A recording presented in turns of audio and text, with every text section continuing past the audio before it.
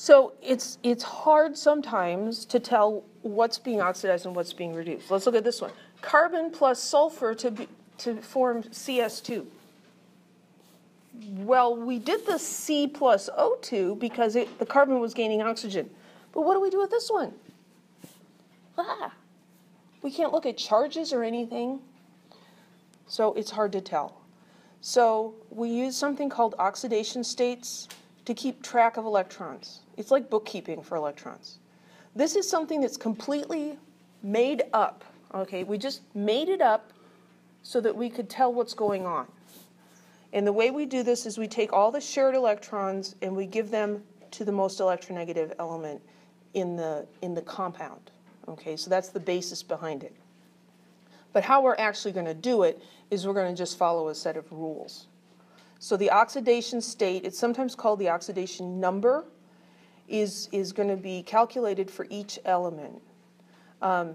This is important. Don't confuse oxidation state with ionic charge. And the reason that you could confuse those is because a lot of times it's the same number, but they don't mean the same thing. I should have put a warning up about this lecture. Warning, confusion coming. Sorry. I went through these slides and I'm like, oh man, I gotta tell them about this. I think it's cool, but I'm pretty sure you're not gonna think it's cool. These are the rules.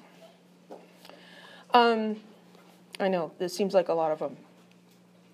So if you have an element, like copper or chlorine, oxygen, any element just by itself, oxidation number 0. If you have a monatomic ion, like calcium ion or chloride ion, the oxidation state is the same as the charge. We know how to do the charges. The oxidation state is the same thing. If you have a neutral molecule, or a formula unit, all the oxidation states have to add up to 0 because the overall charge is 0, so the overall sum of oxidation states has to be 0. If it's an ion, then the charges add up to, the oxidation states add up to whatever the charge is. So on NO3 minus, the oxidation states of nitrogen and oxygen have to add up to -1. In compounds, group 1 metals have an oxidation state of +1, group 2 +2. Those are the predictable metals from the periodic table. And so it's really number 5 that is the most confusing. The rest of these really just go along with ionic charges. So treat the oxidation state like it's an ionic charge, but just remember it's not the same thing. They happen to be the same number, but it's not the same thing. So here's the rules. This is basically a list, a priority list of who gets their way. That's how I think of it. Fluorine gets her way. She wants to be -1. That's the charge she has as a monatomic ion. And in a compound, fluorine gets to be what she wants. She's first priority. And then hydrogen. Hydrogen wants to be +1. So as long as fluorine isn't forcing her to be something else, hydrogen gets to be +1. Next is oxygen, and then they go in order 7, 6, 5 by group in the periodic table. The 7, 6, 5 isn't too bad, but the FHO is a little bit hard to remember.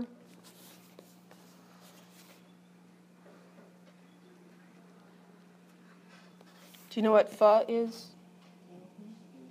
Really good noodle soup, right? Yeah, pho. Well, what if we just cut off the P a little bit? FHO. FHO. Pho 765. Yeah? I don't know. ET phone home. Okay. Assign oxidation states. Here we have zinc. All by itself. It's an element. What's the oxidation state? 0. Element, oxidation state is 0. Here we have a monatomic ion. It's going to be plus 2. The oxidation state will be the same as the charge. Here we have a compound. We have calcium chloride. Calcium gets to be plus 2. Remember, group 1 and group 2 metals, they always have the same charge. So they always have the same oxidation number. So the calcium has an oxidation number or oxidation state of plus 2. And we know that chlorine wants to be minus 1, but we have to make sure that that's going to work out. So if the chlorine is minus 1, and there's 2 of those, and the plus 2, yeah, that's going to work out. The charges, the oxidation numbers will add up to 0, which is the charge on this formula unit.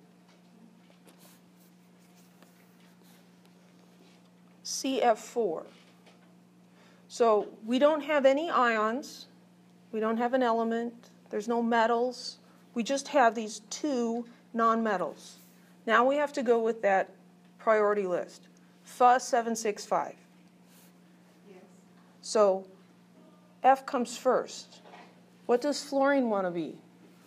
Negative 1. So fluorine gets to be minus 1. So we have 4 negative 1s, and then we have whatever the carbon is, I'll call that X. And what do those oxidation numbers have to add up to? 0. So what's X then? Plus 4. So the carbon in this situation is plus 4. It's like some weird game that you really don't want to learn how to play, but sorry, it's in the course outline. NO2 minus. We got 2 nonmetals. So we're going to go with the Fa765 list again. So we don't have an H, but we have O. O gets to be what charge it takes as a monatomic ion. So we know that oxygen gets to be minus 2. So we have the charge on the oxidation number on nitrogen, and there's 2 oxygens,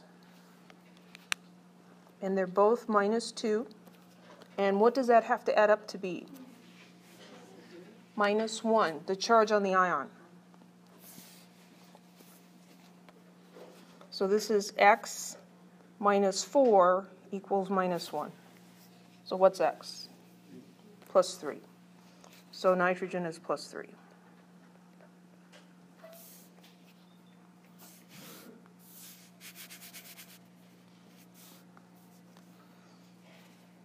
SO3. Again with the 2 nonmetals. FHO765. O gets to be first. O gets what it wants. O wants to be minus 2. So we have 3 oxygens. They're minus 2. And we'll put here X for the sulfur. There's only one of them. And this adds up to 0 because the charge on this is 0. It's a neutral molecule. So what's X? Plus 6. Any questions?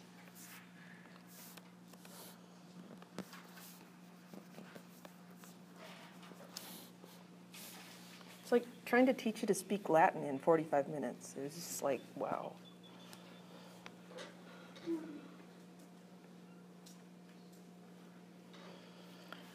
By assigning oxidation states to the elements in a chemical equation, we can figure out what's being oxidized and what's being reduced. Oxidation happens when you have an increase in the oxidation state. Reduction is a decrease or a reduction in the oxidation state. The oxidation number goes up or it goes down. So here's carbon. What's the oxidation state for carbon? It's all by itself. It's an element. 0. So carbon is 0. I'm trying to write with the eraser. It just never works, but I keep trying anyway. Sulfur, all by itself. What's its oxidation state? 0. CS2. Well, we have carbon and we've got sulfur. F, no. H, no. O, no. 7, no. 6, oh, there we go. Sulfur's in group 6. So sulfur wants to be what? -2. Because when sulfur's an ion all by itself, it takes a -2 charge. And so the oxidation number is going to end up being the same. So we have 2 of those. So that's -4, right? And this plus whatever the state of carbon is has to add up to 0. So the carbon must be +4. So this one's +4 and this one's -2.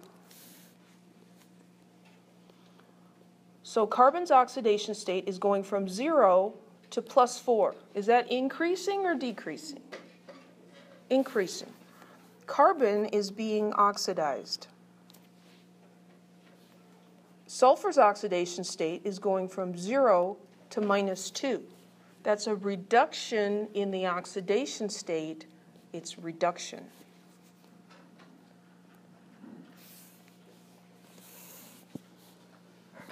Electrons are moving, but they're not actually being completely transferred to form ions.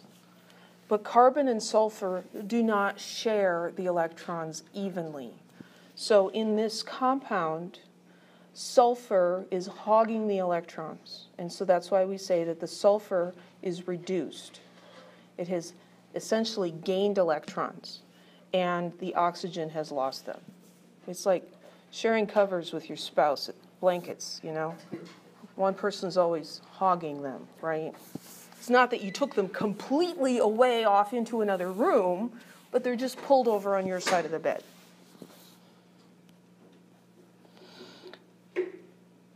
Use oxidation states to identify the element that is being oxidized and the element that's being reduced in the redox reaction.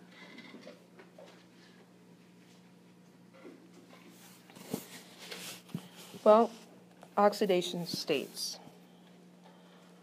Here we have tin all by itself. Its oxidation state is 0. We could go through and do all of these in order, and you're welcome to do that. I'm just going to look at tin and see what's happening with tin over here. Here we have a tin oxide, right? This is an ionic compound. But tin isn't group 1 or 2, so we can't just say, oh, it's +1 or +2. We know that the sum of the oxidation numbers is going to add up to 0 because this is a compound. There's nothing said about tin in any of the earlier rules. So we're going to go to the non-metal rules, and here's oxygen. Oxygen gets to be what it wants because there's nothing else to mess with it. It gets to be -2. There are 2 oxygens. They each have a -2 oxidation state. That's a total of -4, right? So then the tin has to be +4. So the oxidation state for tin has gone from 0 to +4. Is that oxidation or reduction? Oxidation, it's going up. The oxidation number goes up. When the oxidation number is reduced, that's reduction. You can also say, well, if these were the charges, and sometimes they are, if these were the charges, would this be loss of electrons or gain of electrons? And you can do it that way too. But because it's losing electrons, the tin is being oxidized. And so then we've got these other guys. We've got hydrogen, and we've got nitrogen, and we've got oxygen.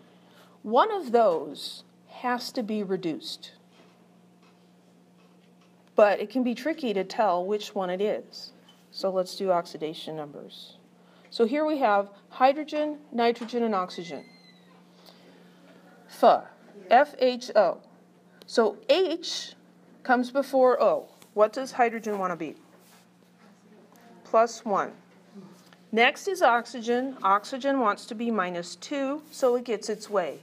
And then we have to figure out what the nitrogen is. So we've got a hydrogen, and we've got nitrogen, we'll call it X, and we've got 3, sorry, I need a plus sign, 3 negative 2s, and what's that going to add up to? What's the charge on HNO3? 0. HNO3, there's no charge here, right? I don't see a charge. So we have 1 plus X minus 6 equals 0. So X minus 5 equals 0, so X must be plus 5. So I'll write it up here because I didn't leave enough space.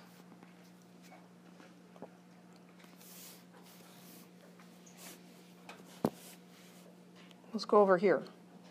Nitrogen and oxygen. So the oxygen gets priority. It gets to be what it wants. You get first choice oxygen. I want to be minus 2. The nitrogen has to be what's left. There are 2 oxygens. So the total negative oxidation state is minus 4. So the nitrogen has to be plus 4. So just looking at the nitric acid and the NO2, did the oxidation state of oxygen change? It's minus 2 and minus 2. Nothing happened to oxygen. There's no hydrogen over here. But the nitrogen went from plus 5 to plus 4. Nitrogen's oxidation state was reduced. It went down. So the nitrogen is being reduced.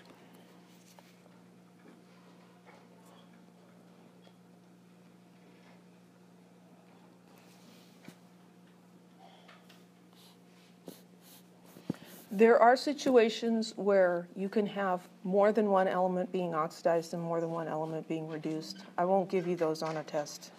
I won't, I promise. If we look at this one, we find that hydrogen is plus 1 and oxygen's minus 2, and so the hydrogen and oxygen didn't change there either. Any questions? I know, right? Deep sigh. Now you're really just sad you came to class today.